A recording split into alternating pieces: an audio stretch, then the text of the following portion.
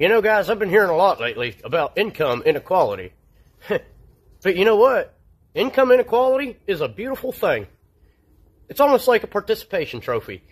You don't want to give little Johnny a participation trophy for 9th place, because if little Johnny's not a loser, little Johnny's not going to have incentive to become better and be successful. You know, in my mind, it's like this.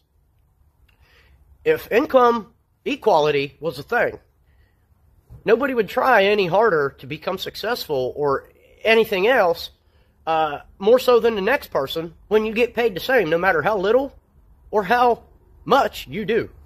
So, you know, in reality, it gives people a chance to become better.